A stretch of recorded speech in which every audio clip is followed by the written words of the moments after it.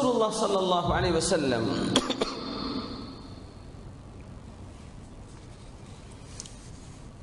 he was encouraging people to bear patience. And patience, we know, it's not an easy thing to experience. We can talk about patience hours and hours, but when we land in a real life situations when you have to either act wisely or you go madly, you know, which one you go? You have to act with patience or you can go wild. So the time when you're given such a choice is really hard on the heart to choose for patience. It's really hard. Yet, to have a patience, you should be having some difficulties in your time. Without a difficulty, how can you have a patience? How can you have patience in the lack of difficulty? So when you are suffering something, you need to understand Allah is throwing in front of me some chances, opportunities where I can benefit from. If you have some friends who backbite you, who sends really nasty things on the Facebook or on the social media, for example, and really, you know, teasing, irritating you, you're not responding back, you're not sending any text back, you are given a chance to prove that you are ma'as-sabirin, with those who bear patience. Are you patient? Prove it. Allah is giving you time. You can imagine these situations in any other, you know, areas of your life where Allah subhanahu wa ta'ala will give you time that prove you are a patient. وَبَشِّرِ الصَّابِرِينَ إِنَّ اللَّهَ مَعَ الصَّابِرِينَ. Allah is with those who bear patience. A Sahabiya, Rasulullah's companion, she was a woman, yes, she when she was working back home, she cut her finger and it was bleeding, and there was a maid servant and she was watching it, and the woman, Sahabiya, she was smiling. She said, the maid servant, she said, wow, you cut your finger, blood's coming out, and yet you smile. Don't you feel pain? She said, ذكرت حلاوة أجر الصبر فأنساني مرارة ألمي. When I knew that Allah is going to give me reward for this suffering, when I thought of the sweetness of the rewards that Allah is going to give me, I have forgotten the pain of my hand. I forgot. I no longer, I no longer get the bitterness of this pain, because I'm thinking of the sweetness of the reward with Allah subhanahu wa ta'ala. A minor musibah. We come to another situation. Hasan al-Basri radiyallahu anhu, he was giving lecture. He was giving his lecture and he was teaching his disciples. There, a man came and whispered in his ear, whispered something. He continued his speech. He continued his lesson. After 1 hour, he finished. When people were about to go, he said, would you please wait? Allah gave death to my child. This is the word he used. Allah razaqani al-mawta fi ibni. It's like Allah made my child die, but he used the word, Allah gave death to my child. And he's being washed now back home. The janazah will be in a few minutes. So would you mind if you would stay a little bit until we can all pray janazah for my child, then we can go. And then they all read.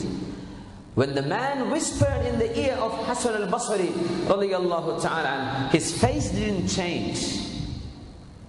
He didn't even show that a bitter news came to him. He did not even show to his audience and he got a really sad news. He didn't say that. He just continued as normal. You cannot imagine someone gets his finger cut and someone losing his child.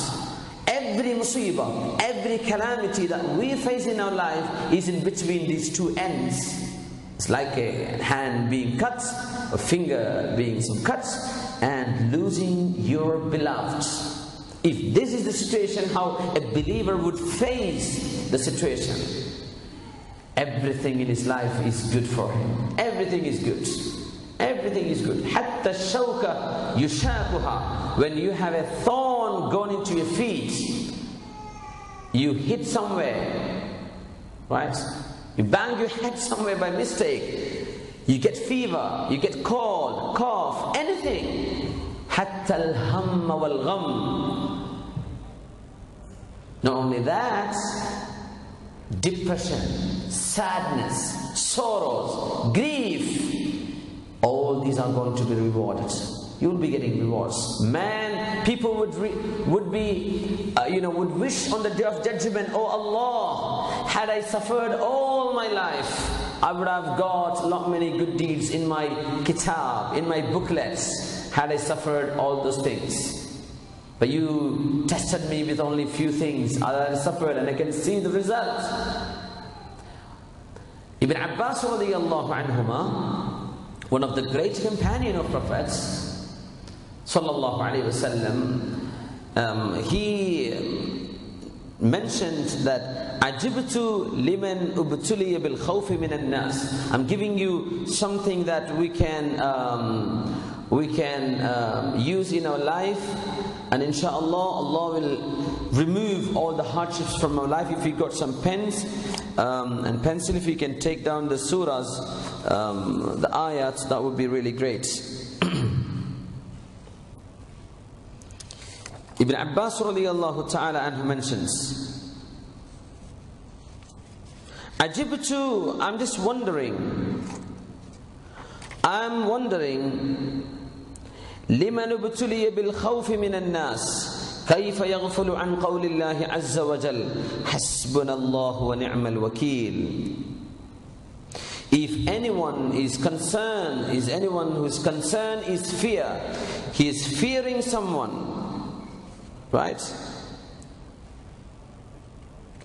If you have fear, why should you be worried? Because Allah subhanahu wa ta'ala mentions Hasbunallahu wa ni'mal wakeel, fanqalabu bi ni'matin min Allah. This is Surah Al Imran, verse number 174. And Ibn Abbas radiyallahu anhu says, don't you see what Allah subhanahu wa ta'ala mentioned after that? I'm reciting the ayah. Bismillahir Rahmanir Rahim. الذين قال لهم الناس إن الناس قد جمعوا لكم فاخشوهم فزادهم إيمانا وقالوا حسبنا الله ونعم الوكيل فانقلبوا بنعمة من الله وفضل لم يمسسهم سوء واتبعوا رضوان الله والله ذو فضل عظيم. Surah Al Imran 174. If your concern is fear, that is one of the things that Allah may test us. See what Allah says. الذين قال لهم الناس إن الناس قد جمعوا لكم فاخشوهم. When some of the disbelievers told the Muslims, when they were going for a war, that beware Muslims, your enemies are well equipped and they're going to fight you fiercely and you will be defeated. So fakhshawhum, fear them. They are well equipped, well equipped. So fear them. Muslims didn't fear. فَزَادَهُمْ إِيمَانًا. It didn't increase nothing but great faith in the heart of the believers. They said, we have nothing to fear. وَقَالُوا, they said, حَسْبُنَا اللَّهُ وَنِعْمَ الْوَكِيلِ. حَسْبُنَا اللَّهُ وَنِعْمَ الْوَكِيلِ. Allah subhanahu wa ta'ala is enough for us. وَنِعْمَ الْوَكِيلِ. He is the best one that we can rely on. Hasbunallah wa ni'mal wakeel. When they said Hasbunallah wa ni'mal wakeel, this is if you have something to fear, that you're fearing, or this may going to happen, or my manager going to act, behave me like that, or he going to taught me this, or he going to do this to me. I'm afraid what's going to happen, and I'm afraid what going to face. Don't worry. If your concern is fear, Say, Hasbunallahu wa ni'mal wakeel. Repeatedly say it. Hasbunallahu wa ni'mal wakeel. Hasbunallahu wa ni'mal wakeel. Ibn Abbas radiyallahu anhu mentions, how come man whose concern is fear, he is heedless of the ayah in Quran. When some people were, afraid, what they said? They said, Hasbunallahu wa ni'mal wakeel. And don't they see what Allah said after that? When they said, Hasbunallahu wa ni'mal wakeel, what did Allah do? فَانْقَلَبُوا بِنِعْمَةٍ مِّنَ اللَّهِ وَفَضْلٍ. These believers, they left with amazing blessings and bounties of Allah subhanahu wa ta'ala. لَمْ يَمْسَسْهُمْ سُوءٌ. No harm touched them. وَاتَّبَعُوا رِضْوَانَ اللَّهِ. And they followed the mercy and pleasure of Allah subhanahu wa ta'ala. So if you say Hasbunallahu wa ni'mal wakeel and you believe in the heart, Allah subhanahu wa ta'ala, He is alone, He's going to help me in this situation. He's going to remove all the hardships from my way, and I'm relying upon Him. If you say that, you will be returning with blessings and mercy of Allah subhanahu wa ta'ala. And he continues, Ajibtu, I'm wondering, liman ubtuliya bil ghammi wal ham. If someone's concern is sorrow and tension, depression. If your concern is depression, كيف يغفل عن قول الله. How would you be heedless of Allah? Where Allah says, لا إله إلا أنت سبحانك إني كنت من الظالمين. ألم يعلم بأن الله قال بعدها. Don't they see that what Allah said after that? فاستجبنا له. We gave him answer. وَنَجَّيْنَاهُ مِنَ الْغَمِّ. And we have saved him, that is Yunus alayhi salatu wasalam, from al-gham, from the depression, from the sorrow, from the grief that he had when he was kept in the belly of a fish, when he was thrown. And you know the story of Yunus alayhi salatu wasalam. Allah says this one in Surah Al-Anbiya, verse number 87 and 88. Surah Al-Anbiya, verse 87 and 88. If you have tension, depression, sorrow, grief, unrest, that you feel unhappy, if that is your concern, say repeatedly, La ilaha illa anta subhanaka inni kuntu min al-zalimin. This is the dhikr, invocation that Sayyidina Yunus alayhi salatu wasalam said while he was in the belly of the fish or whale. When he was kept inside, he read it for about 40 days. Then after that, Allah subhanahu wa ta'ala saved him. That fish came ashore and he was thrown out. And you know the stories. The story is mentioned in more than one place in Quran. Here the ayah is in Surah Al-Anbiya. Allah said to Yunus alayhi salatu wasalam, وَذَنُّونِ إِذْ ذَهَبَ مُغَاضِبًا وَذَنُّونِ إِذْ ذَهَبَ مُغَاضِبًا فَظَنَّ أَن لَّن نَّقْدِرَ عَلَيْهِ فَنَادَى فِي الظُّلُمَاتِ أَن لَّا إِلَٰهَ إِلَّا أَنتَ سُبْحَانَكَ إِنِّي كُنتُ مِنَ الظَّالِمِينَ فَاسْتَجَبْنَا لَهُ وَنَجَّيْنَاهُ مِنَ الْغَمِّ وَكَذَلِكَ نُنْجِي الْمُؤْمِنِينَ. When وَذَنُّونَ, the man of the whale, إِذْ ذَهَبَ مُغَاضِبًا, when he left the city of Nineveh, Mughalib, when he was angry that Yunus ﷺ was sent to Nineveh, the city in Iraq, and when his people did not listen to him, he left the country thinking that Allah would send down His punishment. So he didn't want to be one among them who is going to be punished by Allah. So he left the city, but before he gets the permission from Allah subhanahu wa ta'ala. فَظَنَّ أَن لَّن نَّقْدِرَ عَلَيْهِ فَنَادَى فِي الظُّلُمَاتِ. When he was thrown into the sea and he was swallowed by a whale, he kept on reciting this thing in the darknesses. Dhulumat is plural. In English we don't use darknesses, but in Arabic it's plural. Dhulumat, the darkness of the sea, the darkness of the night, the darkness of the belly of the fish. In total darkness upon darkness. He read. What did he read? What did he read? La ilaha illa ant. Oh Allah, there is no one worthy of worship but you. Subhanak, you are exalted. Inni kuntu min al-zalimin. I have definitely wronged myself. I did wrong Allah. I did wrong Allah, and you are the worthy of worship. I believe in you. La ilaha illa anta subhanaka inni kuntu min al-zalimin. When he read these verses, what did Allah do? فَاسْتَجَبْنَا لَهُ. We gave him answer. وَنَجَّيْنَاهُ مِنَ الْغَمِّ. And we have saved him from the depression, from the extreme sorrowness. We saved him from the sorrow, and we have relieved him. وَكَذَلِكَ نُنْجِي الْمُؤْمِنِينَ. And likewise we will be saving all the believers. So if your concern is sorrow and grief, say La ilaha illa anta subhanaka inni kuntu min al-zalimin. Allah will give an exit, leave you an exit from any type of calamities that will cause you this concern. Again continues Ibn Abbas radiyallahu ajibtu, I'm wondering, liman ubtuliya bil marad, if somebody has sickness, illness, somebody is diseased, كيف يغفل عن قول الله, how he is heedless of Allah's word. رب إني مسني الضر وأنت أرحم الراحمين.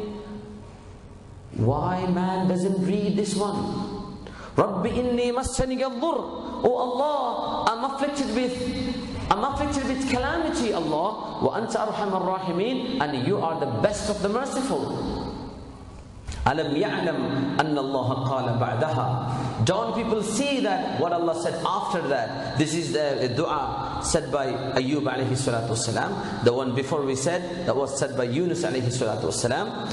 Here, Ayyub alayhi salatu wasalam, he had a sickness, illness, where our historians say that he was totally abandoned, left out from his society, that nobody would approach him but his wife.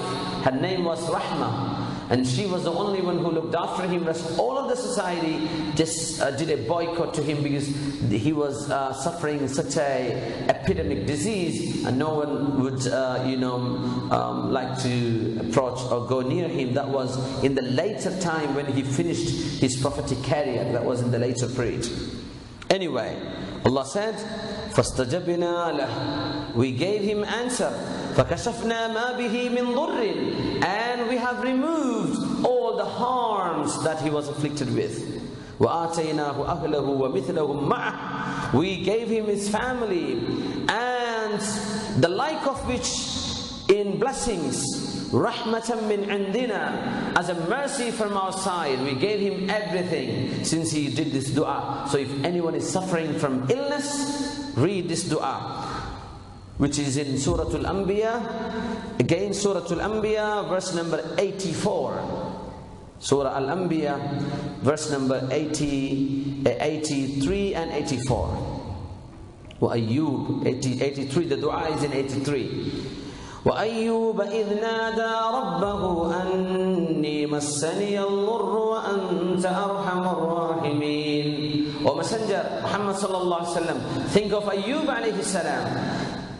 إِذْ نَادَى رَبَّهُ, when he called his Lord, أَنِّي مَسَّنِيَ الضُّرُّ. O Allah, harm has touched me. Harm has came to me. Harm has afflicted me. أَنِّي مَسَّنِيَ الضُّرُّ وَأَنْتَ أَرْحَمُ الرَّاحِمِينَ. And you are the most merciful. Our ulama say, if you have skin diseases, this dua is best for it. If anyone reads it 7 times and can breathe, and some ulama says if you can get a cup of water and you read this dua, and you drink it, Allah will give you cure. This is one of the reasons that Allah can give you cure. And as mentioned by many other scholars, وَأَيُّوبَ إِذْ نَادَى رَبَّهُ أَنِّي مَسَّنِيَ الضُّرُّ وَأَنْتَ أَرْحَمُ الرَّاحِمِينَ. So we have to read the dua, رَبِّ إِنِّي مَسَّنِيَ الضُّرُّ وَأَنْتَ أَرْحَمُ الرَّاحِمِينَ. That dua. أَنِّي مَسَّنِيَ الضُّرُّ وَأَنْتَ أَرْحَمُ الرَّاحِمِينَ. Oh Allah, harm has come to me. وَأَنْتَ أَرْحَمُ الرَّاحِمِينَ. You are the most merciful. Look at the discipline that Ayyub alayhi salam shows towards Allah. He didn't say, Allah, you may forgive me, you may cure me, you cure me my disease and give me my health back. He didn't say that. He said, oh Allah, definitely I'm afflicted by harms. You are the most merciful. That's it. When he read that one, فَاسْتَجَبْنَا لَهُ, we gave him jawab, we gave him answer. فَكَشَفْنَا مَا بِهِ مِنْ ضُرٍّ, we have removed all the harms from him, and we gave him his family and children and wealth back. رَحْمَةً مِنَّا, as a mercy from us. So why should he be bothered about your sickness? If you're concerned in sickness, you read this dua. If you're concerned in sorrow, read this dua. لا إله إلا أنت سبحانك إني كنت من الظالمين. If your concern is fear, read حسبنا الله ونعم الوكيل. And finally, if you are afraid of people who would cheat you, oh, somebody going to do a harm to me, or she may do this to me, he may do this to me, I don't know what's going to happen. If you عجبت لمن ابتلي بالمكر من الناس. If your concern is people would deceive you, they will cheat you. If that is your case, then don't people see that Allah said about a man from the family of Fir'aun at the time of Musa alayhi salatu wasalam, a man from the family of Fir'aun believed. We know Fir'aun's wife Asiya radiyallahu anha had believed, and there was another man who believed, because when Fir'aun and his ministers were plotting against Musa alayhi salatu wasalam, he said, why should you kill Musa alayhi salatu wasalam? He just say that Allah is one, worship him. But if you go and harm him, and if Musa alayhi salam is true, you will have to suffer. But if Musa alayhi salam is wrong and you don't do anything to him, leave him and his business. Anyway, leave Musa alayhi salam. This was his advice. Then they realized, oh, this man is siding with Musa alayhi salam. They wanted to kill him. Then that man, he read a dua. وَأُفَوِّضُ أَمْرِي إِلَى اللَّهِ إِنَّ اللَّهَ بَصِيرٌ بِالْعِبَادِ. وَأُفَوِّضُ أَمْرِي إِلَى اللَّهِ, I leave my case to Allah. إِنَّ اللَّهَ بَصِيرٌ بِالْعِبَادِ. Allah is definitely watching over His people, over His slaves. Allah is watching over anyone, everyone. I leave my case to Allah. So you don't have to be worried about your manager, your supervisor, your boss. If you're doing your job correctly, and if somebody is plotting against you for no reason, out of hasad, jealousy, or hatred, or any other things, read this dua, which is in وَفَوِّضُ أَمْرِي إِلَى اللَّهِ, which is in Surah Ghafir, verse number 44 and 45. Surah Ghafir, verse number 44 and 45. You can read it. فَسَتَذْكُرُونَ مَا أَقُولُ لَكُمْ وَأُفَوِّضُ أَمْرِي إِلَى اللَّهِ إِنَّ اللَّهَ بَصِيرٌ بِالْعِبَادِ. فَوَقَاهُ اللَّهُ سَيِّئَاتِ مَا مَكَرُوا وَحَاقَ بِآلِ فِرْعَوْنَ سُوءُ الْعَذَابِ. Surah Ghafir. The man, the mu'min al Fir'aun, he is known in history, mu'min al Fir'aun, the believer from the family of Fir'aun. He was a mu'min. He said, فَسَتَذْكُرُونَ مَا أَقُولُ لَكُمْ. You will remember what I told you. Not today, not in this world. A time will come, you may remember me, what I'm talking to you.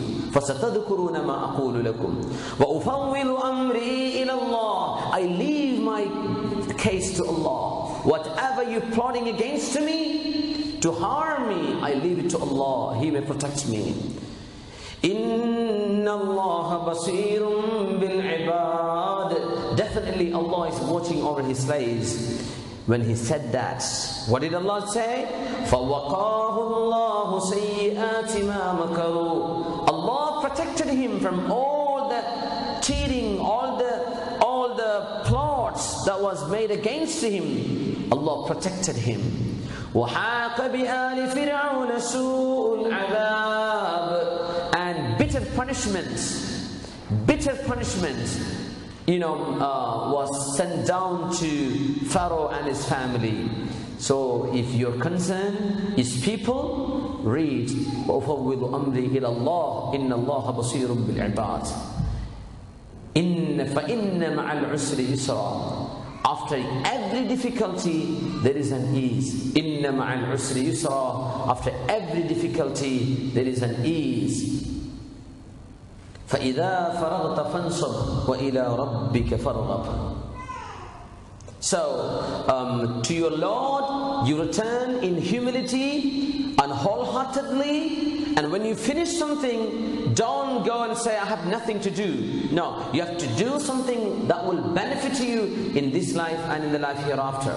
Not like going on games, wasting time. I think games, more adults are addicted to games. We can see on flights when you travel, you can see people all take their mobiles out and go on playing, just like kidding. So most importantly, we should think of how we would spend our time in a nice way. We have to make a program how we would spend our time for our kids, for our youngsters, our students, and for grown-ups, rather than wasting time. This is the danger of the time. People are wasting time, not using it, just killing time. They don't know what to do. So rather than, and time is the most precious thing a man is ever given. We are lahadat, we are what we are. In reality, we are seconds. We, as a whole, we are few seconds. When the seconds are gone, we say, oh, that man has gone, expired. What does it mean? Your time is up. So we are our time, and time is the most important thing that we will be asked about. Rasulullah sallallahu alayhi wa sallam mentioned on the Day of Judgment, Allah subhanahu wa ta'ala would anyone to move even a step until he is asked of 4 things. Right? And jasadihi fima abla. Allah will ask you about your body. Where did you destroy it? Fima abla. Where did you spoil it? Your body, Allah gave you health. Allah gave you strength. What did you use that for? In halal or in haram? In pleasing Allah or in pleasing shaitan? وَعَنْ عُمْرِهِ فِيمَ أَفْنَاهُ. Allah will ask you about your age. Where did He spoil it? Your age. So don't worry if somebody is living up to 60 years. The question for him is about 60 years. Someone died at the age of 30. He will be asked only for that age, not more. وَعَنْ شَبَابِهِ فِيمَ أَبْلَاهُ. And Allah will ask you about your youth, for your young age. How did you spend that one? This is interesting. Allah is asking you about your whole age and your age, your lifespan. And again, there is a subordinary question about your youth. How did you spend this time? The struggling time of your age, how did you spend that? Did you listen to Allah? Did you spend more time listening to Quran? Or you spend more of your time listening to music? What did you do? Allah has given you strength. Did you use it for Allah? وَعَنْ مَالِهِ مِنْ أَيْنَ اكْتَسَبَهُ وَفِيمَ أَنْفَقَهُ. And Allah will ask you about your wealth. Where did you gain your money? And where did you spend it? So without answering these 4, we won't be able to لَا تَزُولُ قَدَمَ عَبِدٍ حَتَّى يُسْأَلْ عَنْ أَرْبَعٍ. A slave of Allah will never be able to move his leg until he's been asked of these 4 things. So we have to get our answers ready about your whole life, your youth, about your body, and about your money. What do you earn? Is it from halal source, legitimate source, or is it from haram? So we have to think about how we spend our time. فَإِذَا فَرَغْتَ فَانْصَبْ. When you finish something, stand up, strive hard to do something better. Don't sit idle. Don't be lethargic. وَإِذَا رَبِّكَ فَارْغَبْ. And to your Lord, return wholeheartedly. Return to your Lord. Submit your problems in front of Allah. Be in the company of Allah subhanahu wa ta'ala. You will experience amazing peace. The time you do dhikr, la ilaha illallah, or you say sallallahu ala Muhammad, sallallahu alayhi wasallam, or the time you say subhanallah, alhamdulillah, wa la ilaha illallah, wallahu akbar, the time your tongue is wet by the invocations and supplications to Allah subhanahu wa ta'ala, you will be feeling amazing peace in your heart. You don't get it when you watch your TV and you follow up your series. No, never. Or listening to music, you will never get it. You get peace by the remembrance of Allah. بِذِكِرِ اللَّهِ تَطْمَئِنُّ الْقُلُوبِ. Beware. No, it is by the remembrance of Allah that we would get peace of mind. Nothing else. Impossible. Because you are not your body itself. You have a soul within it. You have a ruh. The soul, min amri Rabbi, is the amazing creation of Allah. And our soul is longing to get connected with Allah. The time you disconnect your soul, you don't get peace of mind. People who drink, you go for fornication, this and that. They go after their bodily passions. They are never satisfied. They are longing for more and more and more until they die in sins. But a believer, when he controls his bodily passions, he submits himself in front of Allah, and he thinks of God for any action.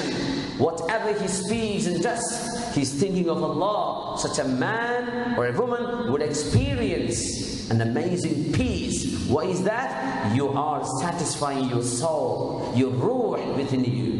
When you satisfy your soul, you are connected with Allah. Ala bi dhikrillah. Beware. Know that. Learn it. Bi dhikrillah. It is by the remembrance of Allah. Tatma'innul qulub. That the hearts will get salvation. The hearts will get comfort and peace. So we ask Allah subhanahu wa ta'ala that whenever we are afflicted with any type of calamities, we would ask Him that He would grant us immense patience that we can bear it. And we ask Allah to remove all the hardships from our lives and make our lives easy. And if there is any qada, the divine destiny that can never be removed, if such a destiny is ordained by Allah, that Allah would grant us, patience to suffer